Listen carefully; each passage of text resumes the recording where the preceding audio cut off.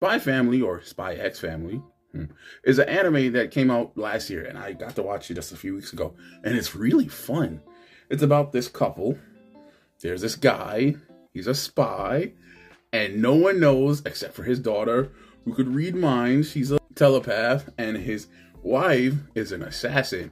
And on the surface, they look like this wonderful, spectacular family. But on the inside, they're all carrying secrets.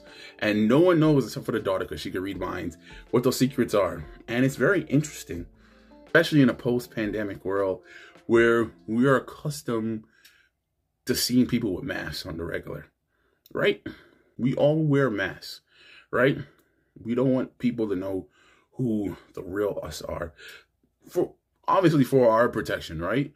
But also we don't want to be shamed. We don't want to be looked down upon, because if people saw the real us, then they wouldn't accept us. They wouldn't like us. They wouldn't appreciate us. They wouldn't, all those words in between, right? And I think it's interesting that because of the masks we wear, we often live false lives that we don't enjoy. We're not really being true to ourselves.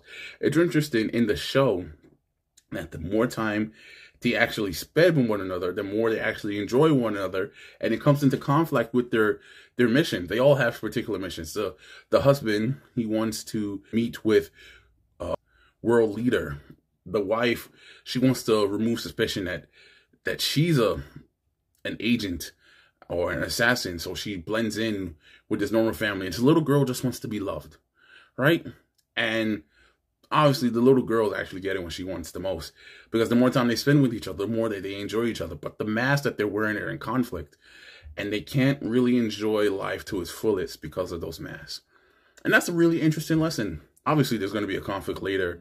The things they do in the dark is going to come out in the open. But until then, it's a really good show, and I like to see where it's going to go. But think about it for yourself.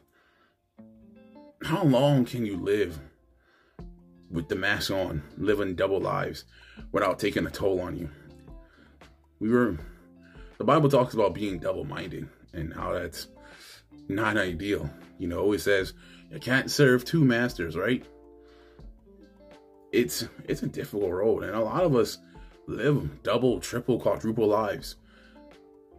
And it takes, so what do you think about that? If you like Spy Family or Spy X Family, tell me, what are some things that you've learned from the show? Believe it. Believe it.